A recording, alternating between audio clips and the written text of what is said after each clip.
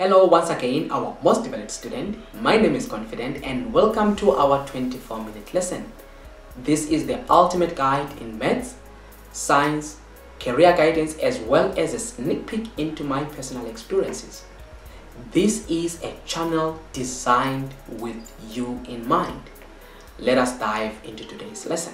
In this lesson on the double angle formula, I'm going to just give you not really to prove these, but just to appreciate these formulas so that whenever we are looking at some questions, you will understand where are these coming from.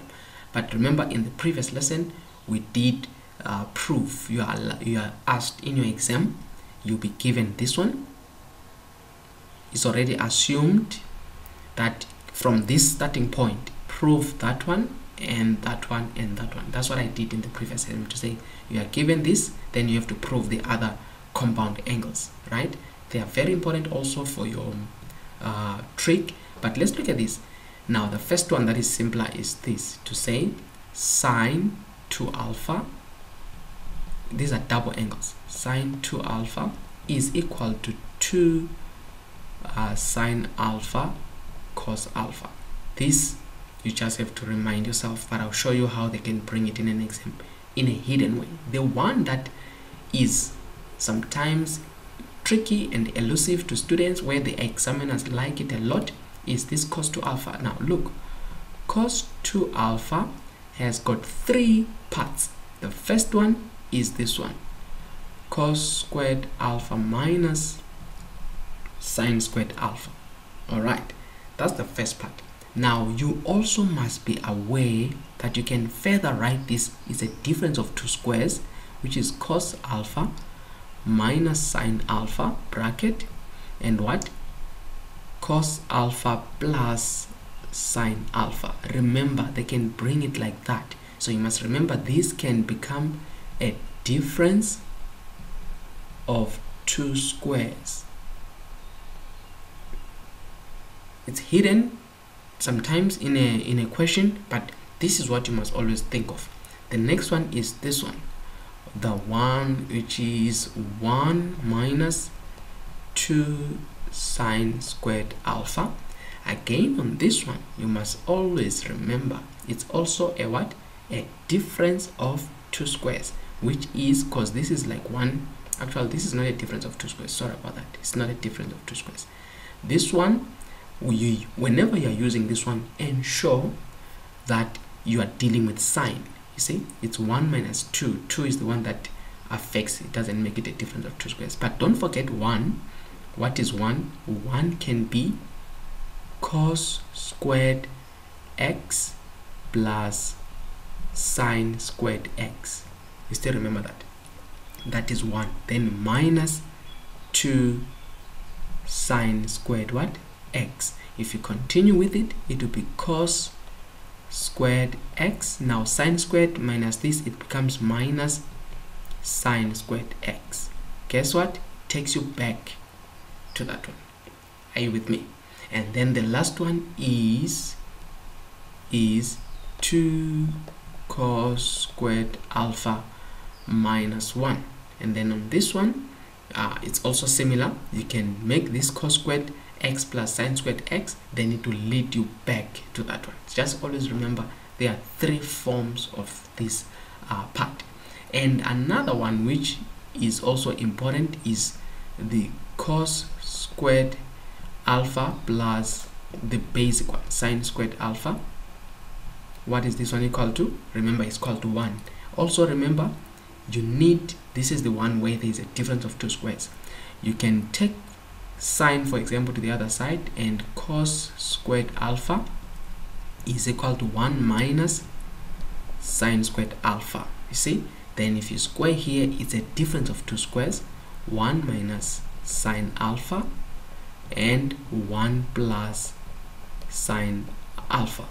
It's the same thing as, not x, is alpha. It's the same thing when you take, instead you write it and take cos to the other side, you'll have sine squared x. Let me use x because I'm just gravitating to that. It's 1 minus cos squared x. It's a difference of two squares, which is 1 minus cos x and 1 plus cos x. So be careful of these trig identities, just be careful of them. All right, so this is that appreciation. Now let us look at a simple question. Examples says prove the identity. We are given this, say prove that this is equal to that, 4 marks. Now let me write it here on the side. If I'm to prove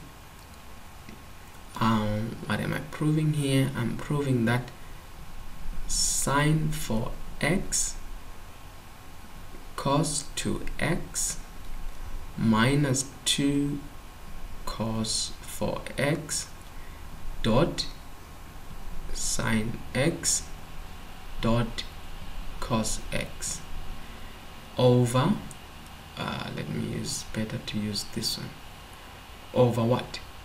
Over 10 2x. I'm going to take, remember when you're proving, you choose which side to take. So I choose to take my left hand side. So I'm going to take that one, and you'll see what I'm going to write. I'm going to write it like this. When you're proving, just be systematic with everything. So I'm going to say here left hand side, left hand side is equal to, that's where I'm starting from. Now look at what you're given. You need to study it. I've got sine 4x. Now I don't see it. Okay, then I've got cos 2x. I also don't see it. But look, sine 4x cos 4x, it must ring a bell. So what you need then to consider here is they always give you things that are hidden. But what is this? Look at this. I'm looking at 2. Let me write it down. This 2 sine x cos x, because I can rearrange, and then I say cos 4x. I just rearranged. But what is this? 2 sine x cos x. You see what it is? Let's go previous. It is our what? There it is. Sine 2 alpha is 2 sine alpha cos alpha. It's your what? It is your double angle formula. That's your 2 sine alpha cos alpha. It's hidden there. It's hidden. So what they did is they just put this one in between to confuse you. But if you take it out, you can see that you've got 2 sine alpha cos alpha. So to then move on, you can come back here and say this top can be written like this, equal to sine 4x cos 2x, then minus, see that, then minus, what do I have? I've got cos 4x sine 2x, because we said that this is actually sine 2x, the one that is in white. So now look, we have got sine 4x cos 2x, cos 4x sine 2x. Then we are back again to what? To these compound angles. So you ask yourself, which one is it where, let me write it, it was, let's write it here. It's sine 4x cos 2x, cos 4x sine 2x. So it's sine 4x cos 2x, and it's cos 4x sine 2x, and then the sign is it's a negative, right? I'm just bringing it closer to, it's a negative. So which one makes here? So if it's sine cos, you can see that if it was cos alpha plus beta, it was not gonna work, because cos becomes cos cos, sine sine. But this one has got sine and cos, which means it's the one between these. But now if I've got a negative, it means I must follow the one which is negative, because positive is positive. You see that?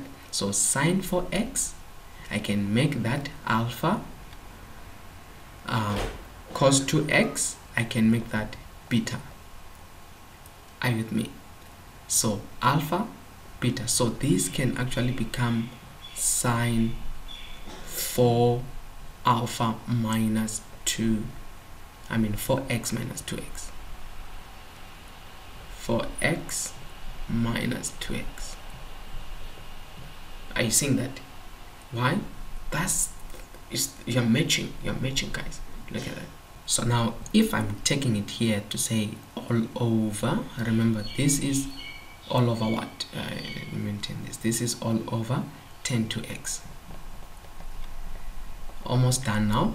This is sine, we say it is sine 4x minus 2x, you see, all over 10 to x, and then what you have, this is equal to, continuing, this is equal to 4x minus 2x, this is same as sine 2x over 10 to x. Then you have to bring the basic trigonometry. Remember, what is tan theta? Is what? Sine theta over cos theta. Remember, you need to know this one. Tan theta is sine theta over cos theta. Tan theta is sin theta over cos theta. Please remember that one is common. Tan theta is that. So what you do here, you continue now. It's almost done. Then you're going to say this is equal to sine theta, sine 2x in this case. Then this line you're going to call it divided by 10 to x. Are you seeing that?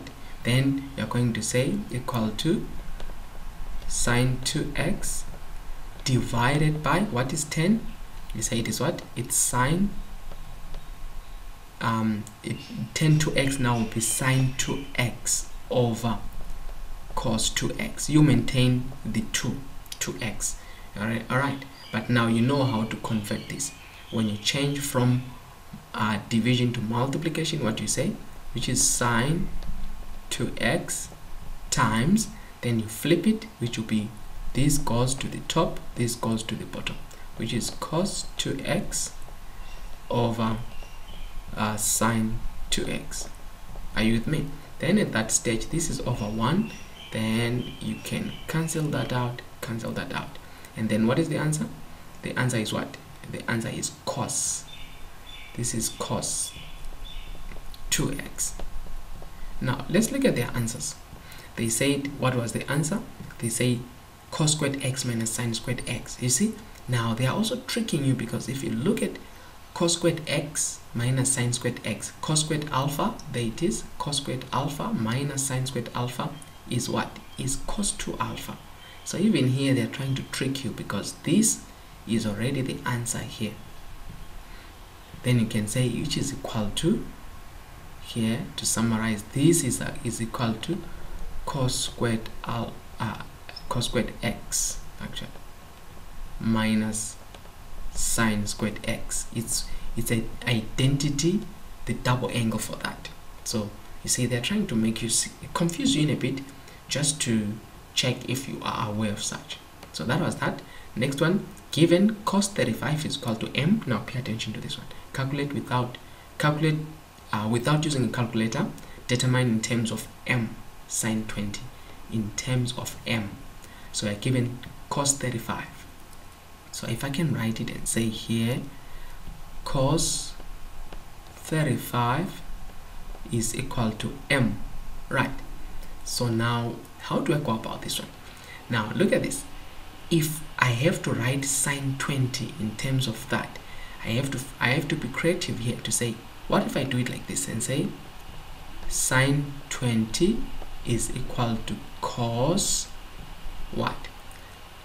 If I say 90 minus, is it right? Okay, that won't work. If I say 90 minus, no, that won't work. But it's close, it's very close. What about if I say, because I'm given 35, you see, 35, if I say 35 times 2, it will give me 70, you see. That's what is working on there. So if I say sine, this is same as saying sine 90 minus 70. Yes, 90 minus 70 is still sine what? Are you getting that? That's it. Actually, that's the way. If I say sine 20 is same as sine 90 minus 70, but you know why I put 90, because a cofunction of what? Cos 70. Remember, cos theta is equal to sine 90 minus theta. The reverse is correct. Sine theta is equal to cos 90 minus theta. So here sine 90 minus 70 is equal to what? Cos 70. But you know that sine 90 minus 70 is what? 90 minus 70 is this 20, which is that one. Now what is cos 70? Cos 70 is equal to cos 2 times 35. You see that? That's where I was leading to. Alright, then if you are saying that is cos 2 times 35, then we are ready to go now. Look at this. This is same as saying now. We can now write like this now. If I'm working on it, I can say now sine 20 is equal to cos 2 bracket 35. Now I'm using what? Cos 2 theta. Remember the double angle cos 2 theta is equal to, now pay attention, if I say cos 2 theta is equal to, there are three of them I have to choose. There is 1 minus there is, actually let me write three of them. There is the cos squared theta minus the sine squared theta, and then I've got the 1 minus 2 sine squared theta. I've got the 2 cos squared theta minus 1. I've got three of them, right? So with these three, the question is, which one am I going to apply here and why? Now I'm already given cos 35. I'm given cos 35, and cos 35 is my limiter. This cos 35 is equal to m. It's my limiter. I'm not given sine 35. I'm not given sine 35. So I must write everything in terms of what? Cos 35. Now anything that has got sine will be off. Like here I've got sine, and here I've got sine. The only one that works is that one.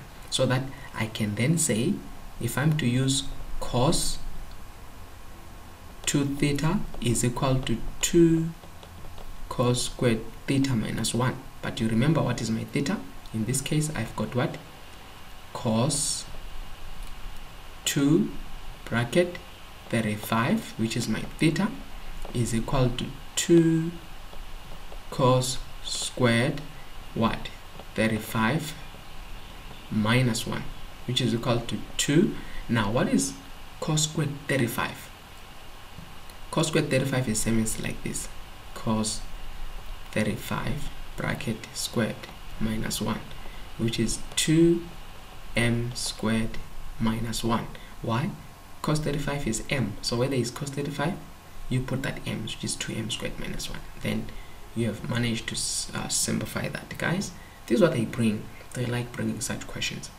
I just want to bring the next two. Rewrite, actually this one I'll make a full lesson. It's very interesting. Rewrite cos 3 theta in terms of cos theta, and rewrite sine 3 theta in terms of sine theta. I'll do the first one, give you a hint on this one, and ask you to do that one.